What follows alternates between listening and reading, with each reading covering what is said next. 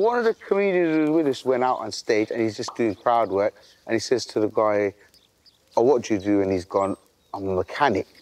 And so he said to the fella's missus, because he was a mechanic, he's got a big spanner or a little spanner? And then people are giggling, and then his wife has done him dirty and said a tiny spanner. Then he's left the room, looked very angry. Oh, the tiny spanner man. Yeah, tiny spanner man left the room.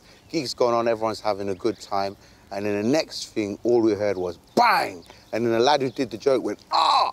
And he's come back in and he threw an alternator at him. An alternator? Yeah, he must have got it from his boot. And he dashed the alternator at the guy. And then there was about a 50-man fight. So I don't think that's a very good gig.